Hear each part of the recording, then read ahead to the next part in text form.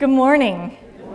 Please be seated. Welcome to Mayflower Congregational United Church of Christ, where we offer a warm welcome to seekers, doubters, believers, the born again, and those born just fine the first time. Here at Mayflower, no matter who you are or where you are on life's journey, you are welcome here.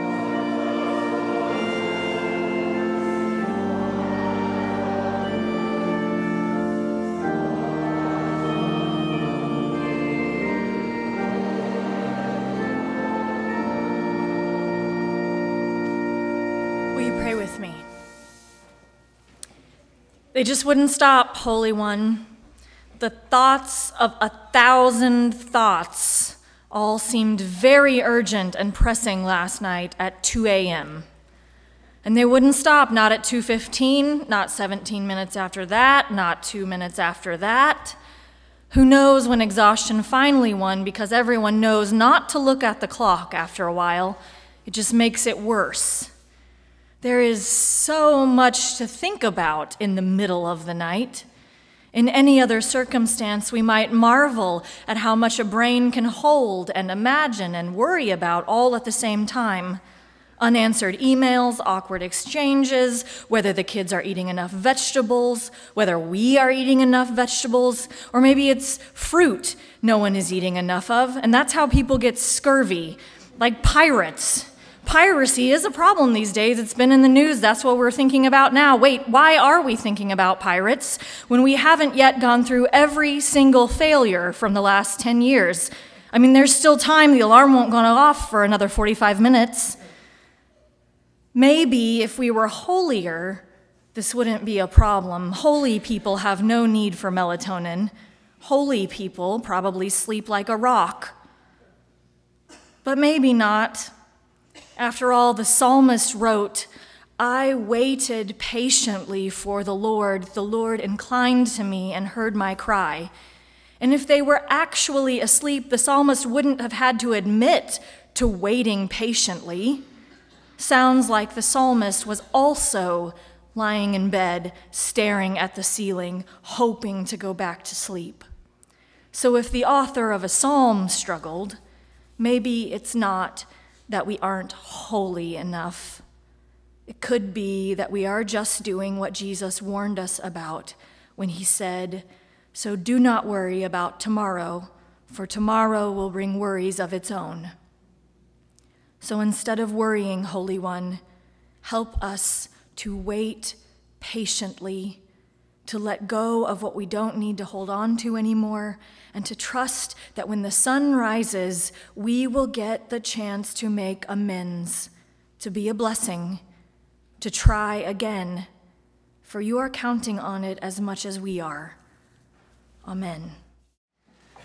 Our scripture lesson this morning comes from the book of Ecclesiastes, chapter 3, verses 1 through 8.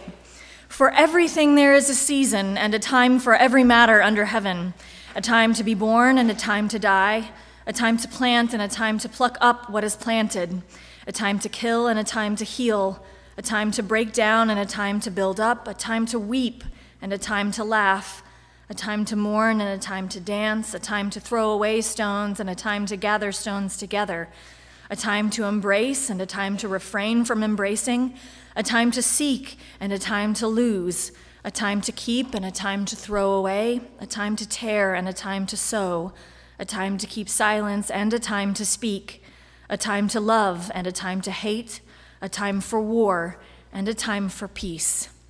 Here ends the reading from our tradition. May God grant to us wisdom and courage for interpretation. Good morning. Good morning. You do it too. It happened in both services. I said good morning, you say good morning back. You know, in a lot of churches, not every church does that. So it's good to be here this morning, and I begin, as I do in every local church I am in, and that is with a word of thanks. Thank you for your ongoing partnership in ministry. There are many ways that we are partners, but I specifically want to thank you for your financial support of OCWM, our church's wider mission. Those are the dollars that make the ministry of the conference possible. They pay for some very basic things like the infrastructure that makes it possible for the conference to provide support to local congregations and pastors when they need it.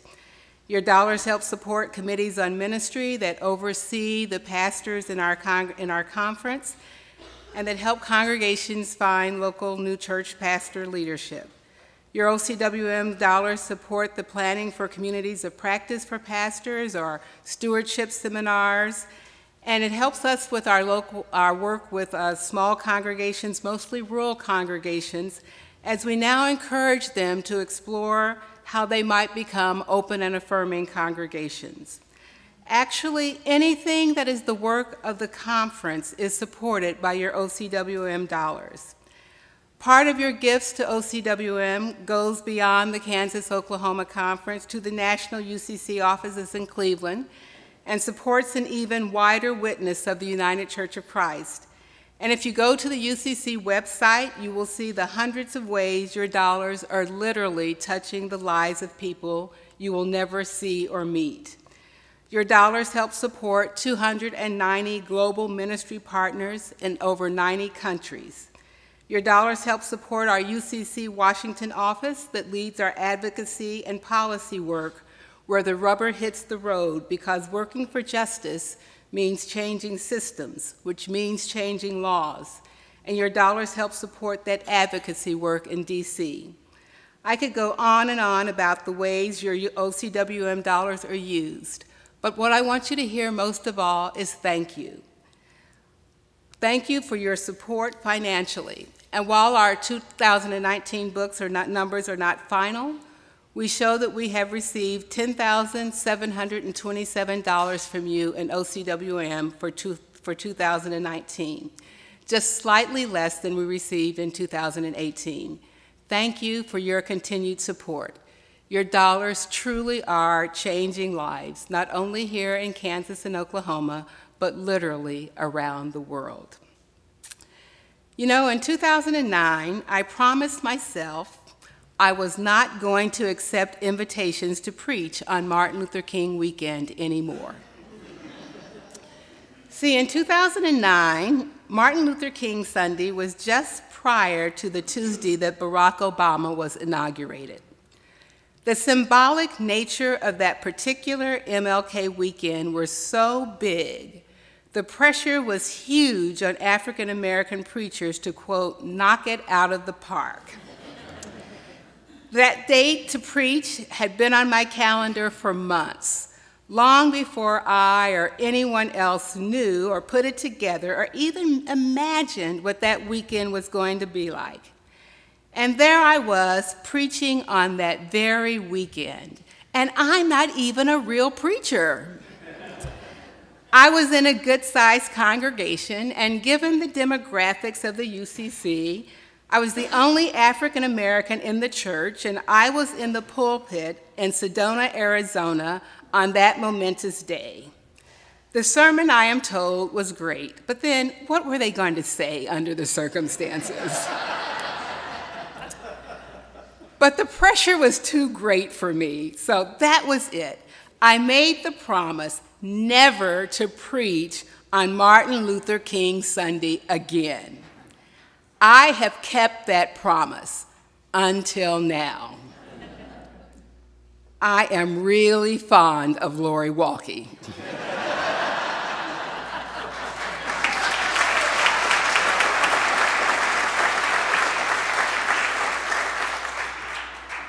And you know, sometimes you have to just suck it up and do your job. And I am here at this particular point, on this particular Sunday, not really because I am so fond of Lori, although I am, but because I am your conference minister. Most of you, in fact, the vast majority of you, don't know me, and that's okay. That happens. But the important thing is, I know you. I am here this morning because who you are and your ministry matters to me. It matters to this city, it matters to the conference and the wider United Church of Christ. So I make it my business to know you. And I sat among you 2 weeks ago. I listened carefully to Robin's last sermon and his words to you. I was with you, but not in the same place as you were, because I am, of course, more separate, a bit more objective. And as I listened to Robin and I looked around the congregation, the words from Ecclesiastes came to me. For everything there is a season. I have used this text before, but I have only used it when congregations have made the very difficult decision to close. You've probably heard these stories. They're mostly churches that were started many years ago when church was at the center of the culture. They have huge buildings and now very small and aging memberships. Well, they've closed for many reasons. They were never able to adjust to the changing realities of their neighborhood or the culture. Maybe they didn't invite people in, or they were too focused internally, or they were afraid to proclaim a new vision, or so many things come into play in these situations. It's often no one thing, and in the end, it's no one's fault. The remaining members can tell you stories of when the pews were packed and halls were filled with children, and they long for those days to come again. They never imagined this could happen to their church. They have looked and prayed for that silver bullet that doesn't exist that would make their church great again. So they have finally made the difficult and painful decision to close. And I am there on their last Sunday of worship to celebrate who they have been as a beloved community of faith over the years, to offer words of thanksgiving for the lives that have been touched, and to remind them that their ministry lives on through the lives of those who have been shaped by their ministry. I am there to offer words of comfort and reassurance that there are places waiting to welcome them, because that is what we do as the church. We welcome others into our community who are seeking a new church home.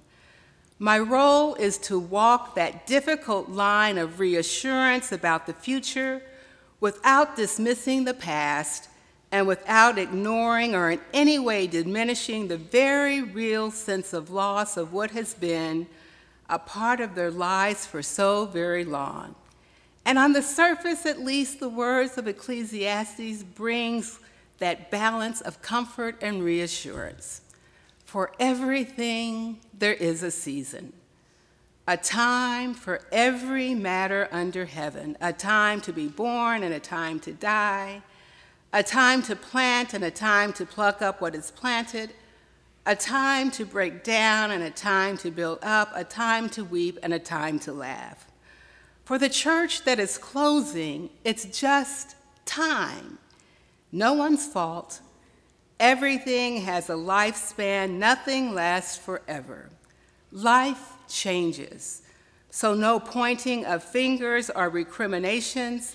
Celebrate what has been. Give thanks. For everything there is a season. And at the end of a congregation's life, this works because it is true. So you might ask, why am I using this text here today? You are so far from this situation I just described. There is no aging building with few members. You are not just holding on as a congregation or barely making it. You are far from that. And yet, there are some similarities. I probably don't need to spell them out. You get it. Lori obliquely referred to them in her sermon last week. I listened to that. But one thing I am known for, and that is my bluntness. No reading between the lines required with me. I like to actually name the elephant in the room. So let me say it out loud. The similarity between a closing congregation and Mayflower is endings. Robin's physical tenure as pastor here is over. He is gone. And many of you are experiencing a deep sense of loss, both personal and corporate.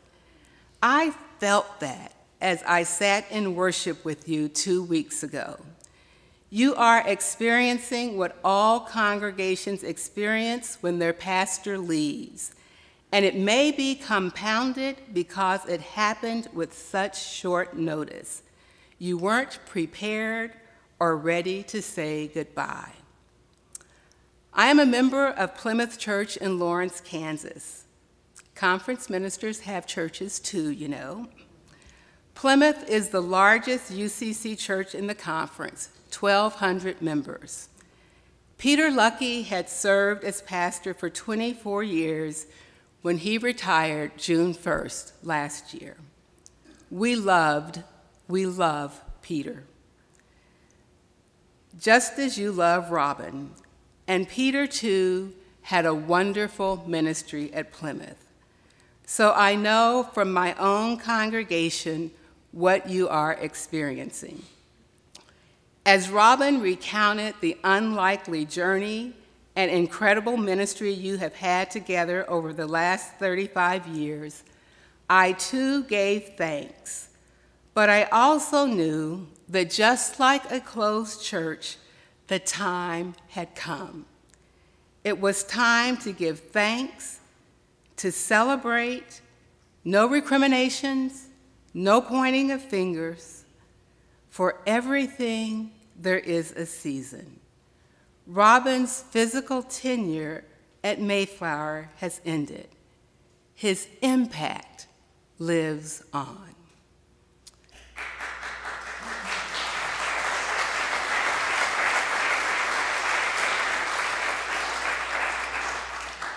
Believe me, I know that you are on a journey, and the season that a congregation and individuals experience of loss and grief varies.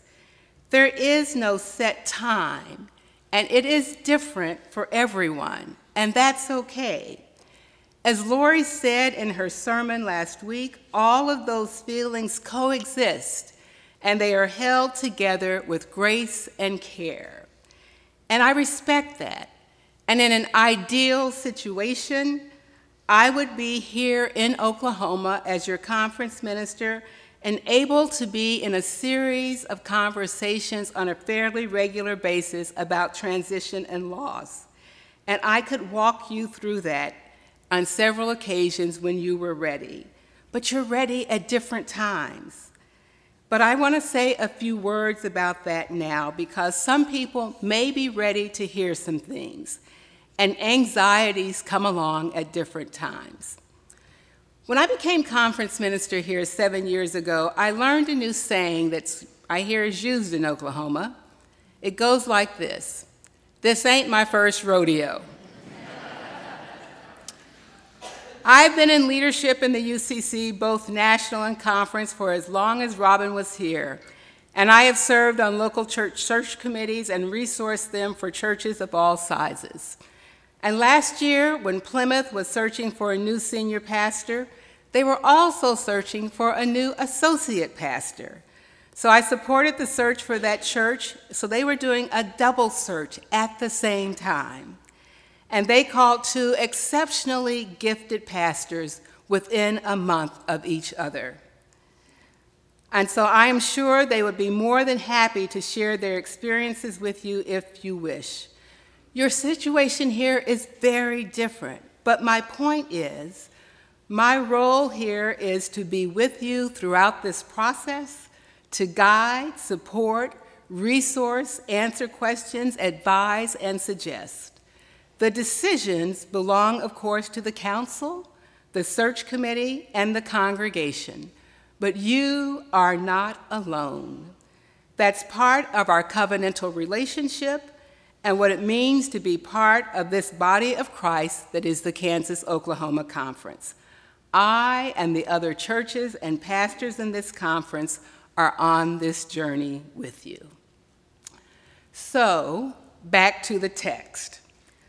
On the surface, or at least the text that seemed and felt right for this morning, for everything there is a season. And in the ways that I have talked about it, this text fit. But as a layperson, I have learned to be a bit worried about much-loved texts because they probably aren't quite as simple as I was taught in my African American Baptist church. There wasn't a lot of conversation about Marcus Borg where I grew up. So here are just two reflections I have about this text on Martin Luther King weekend. One is specifically for you as a congregation, Mayflower. For everything there is a season, a time to plant, a time to pluck up what is planted, a time to break down, a time to build up. The author of the text writes as if we have the luxury of living our lives focused on one season. It's not as if you can mourn and just mourn with nothing else calling your attention away from that. He, and yes, I am sure the author of the text was a he, obviously didn't live in the days of the 24-hour cable news cycle, where we are constantly bombarded with external stimuli, where the needs of the world are so incredibly overwhelming that sometimes we have to force ourselves not to turn away because it is just too painful or maybe overwhelming. We don't have the luxury of focusing on just one season of life at a time. And honestly, Mayflower, I really get the importance of living through a time of change and making space for transition in the life of a congregation. But people out there, people in the real world where you do ministry, where you serve and meet the needs of the broken and hurt, they can't wait. They still need you. They don't really care that your heart might be broken because your pastor is gone. In fact, you know what they will say, callous as they are? They will say, he retired. He didn't die. Unlike Lori, they will say, buck up, buttercup. There are children still being housed in camps.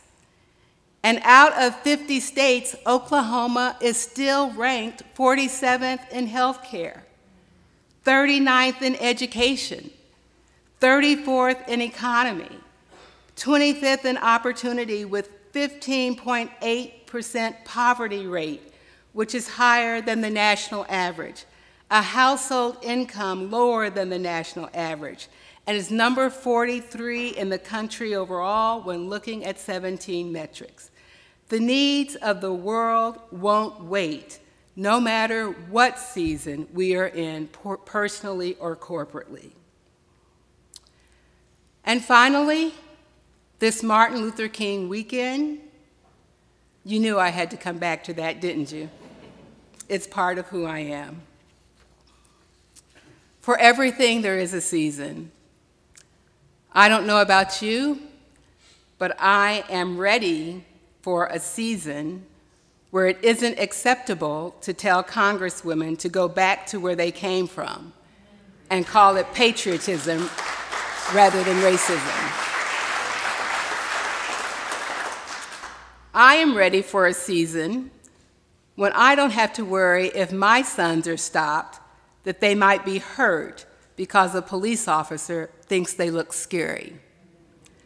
I am ready for a season when even I don't feel scared driving home on the back roads of Kansas. I'm ready for a season when someone in one of our churches doesn't say to me, you know, you're not just a token. You're really good.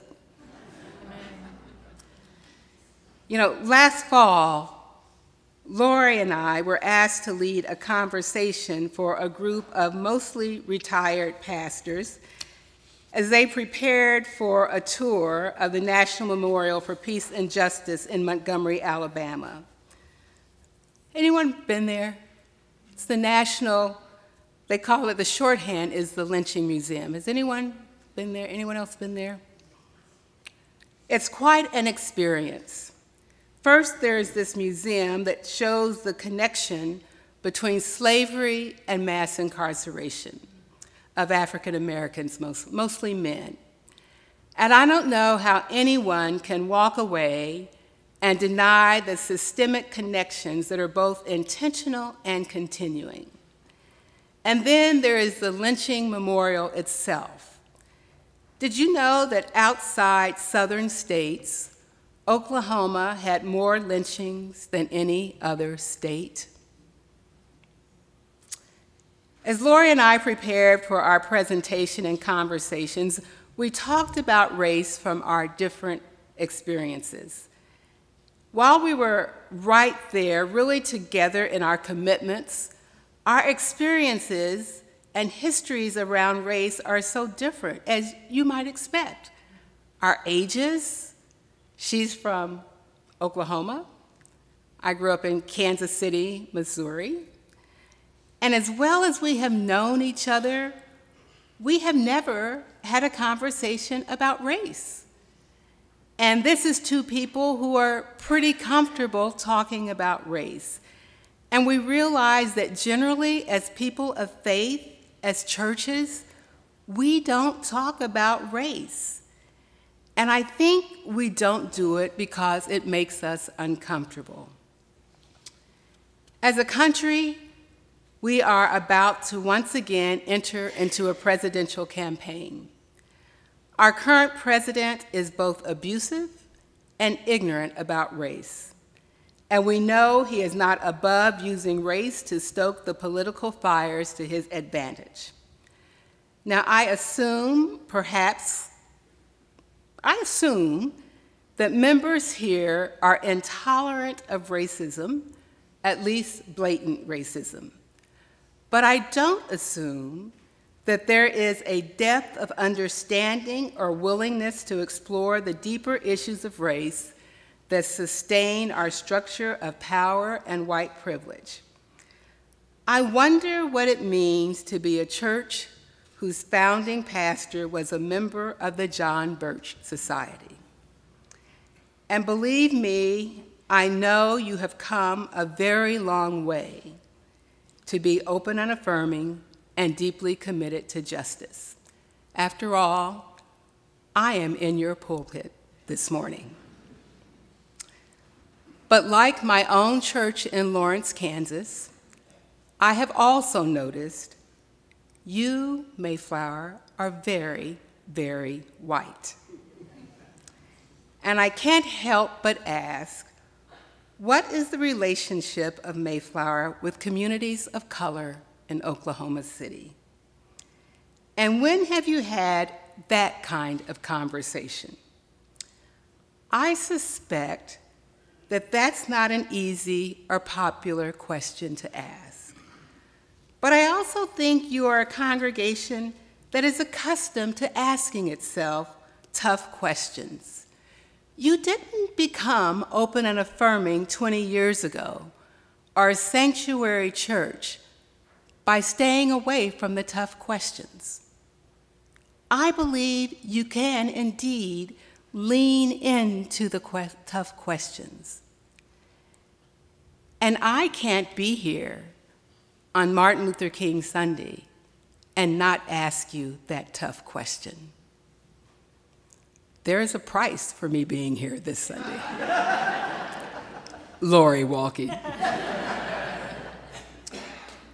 So Mayflower, yes, you are in a season of endings, of letting go, of transition, of giving, of grieving, of transition, of change, and of expectation.